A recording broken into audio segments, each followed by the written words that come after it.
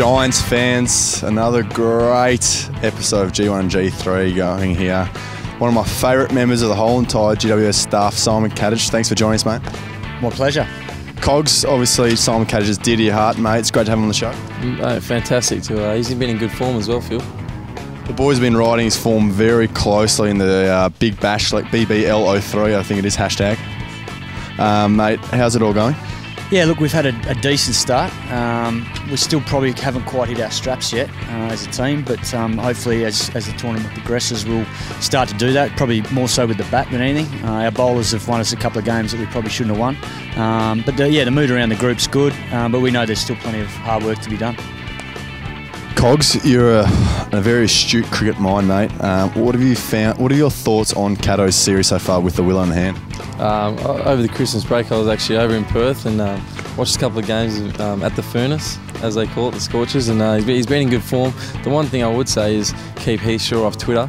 The other night he was flying, got to whatever he was, 30 odd, and Heathshaw's tweeted out calling him to be in the Australian team for the upcoming 2020 tournament.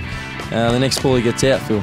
So if Heathshaw can stay away, then I think the Scorchers go deep. Very fortunate to have cricket royalty. We're here joined by Justin Langer. Justin, thanks for joining us. No, pleasure. It was great to have you guys in our team meeting, and it's nice to see you on the cricket field. Yeah, no, thank you very much. That was a great little insight into cricket. I'm a bit nervous, I must admit. I'm a massive fan of yours.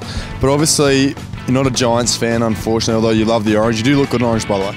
Yeah, I think, look, we're similar, aren't we? I know, Cato, you've stolen our skipper off us, so, but yeah, look, had Giants been around when I was a youngster, you just never know, do you? But obviously, you were telling me before, #1 ticket holder for Subiaco, mate. Obviously, you enjoy your football. Yeah, love my footy. When I was a kid, I was a North supporter. Actually, a North member because Brayshaw made me buy a membership every year. But West Coast Eagle, tragic, and Subiaco supporter. So yeah, love my footy. Obviously, being a coach, you get to deal with some different characters. Brad Hogg, one of your favourites? Oh, he's a clown. He's a straight up mate.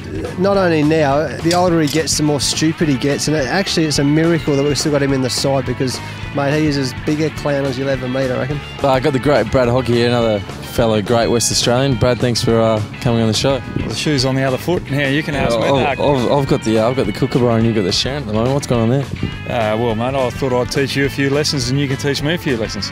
What about back in the day? How'd you go with the old oval-shaped ball? I really enjoyed it. I played a bit of bush football down south for Williams and really enjoyed it. We were very fortunate that Bairstow, Geelong great, Mark Bairstow, he came back and played for Lake Grace for a year and I was fortunate enough to play against him. Coach said take him and seeing the size of him I said you can take that side of the field, I'll take the other side of the field, so there was no way I was going to play on him. I reckon you'd be a bit of like a Philip Material type if anyone watches out there the West Coast, just 4 pocket, sneak a couple of goals. The Materials, they come from down my way as well, so it would have been great being in the forward line. I'd class myself more as a Hayden Ballantyne, a bit of a pest. I was talking before, mate, the AFL has reduced it from 2 runners down to 1. You're in career best nick. How do you think you're going to go if you have to run around by yourself out there in the fluorescent yellow? Well, it depends who you talk to. I think if you ask Alan McConnell about one of our coaches about 5 weeks ago, he thought I was in serious trouble after my first running session. But after a couple of weeks, I started to get in a bit better nick, and hopefully at the end of the Big Bash, I'll be in even better nick in preparation for the NAB Cup. But I've got a fair bit of work to do. I've learned a lot from you guys on the track and how hard you train, so hopefully I can put that into practice on game day. Another episode of G1&G3 done. You would have thought it was not G1&G3, but maybe the Bodyline series. Phil, you were all over this shop in the nets there. I was absolutely terrified. Boyhood dream though. I faced Brad Hogg and I think he got me out 6 times in 8 balls, so I was hitting it well. That was the wrong. How did it come out? And he picked it early? Did he bolt, did he? Yeah, I think it was about 6 times he may have bowled it wrong and I didn't know it was existed, but he was pretty generous to me. The last one he just tossed up and I spooned it down deep mid-wicket throat. So I thought you were good feeling.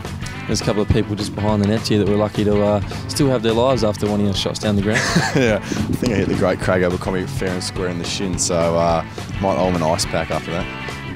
So, lucky enough to get down here with the Scorchers. Hopefully the Thunder get a win soon, Phil. Yeah, hopefully the Thunder get going, mate. We all know what it's like to lose a few games in a row, and good luck to the Scorchers and our own Simon Katich. We'll claim Brad Hogg as well. I know he's a Dockers fan, but I think in his deepest heart, he loves the Giants. So Good luck to the Scorchers, to our boys Cato and Hoggy.